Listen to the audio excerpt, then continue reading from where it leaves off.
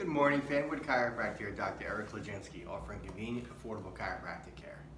If you haven't subscribed to our YouTube channel, I encourage you to do so. Today we're going to talk about low zinc levels, how it can increase the risk of hypertension. Low zinc levels may contribute to high blood pressure by changing the way the kidneys handle sodium. In a recent study, researchers compared male mice with zinc deficiency to mice that had healthy zinc levels and found that the zinc deficient mice were more likely to develop high blood pressure, with a corresponding decrease in urinary sodium excretion.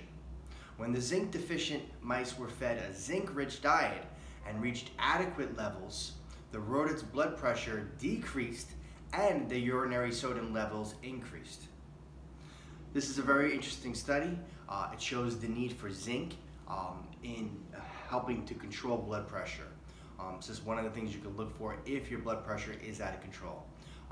Thanks for listening today. Of course, if you have any if you need any more information, you can just give us a call. You can check out our website, check out all our services that we offer. It's fanwoodbackrelief.com. And lastly, if you do like the video, click like, comment, and share, and we'll see you next time.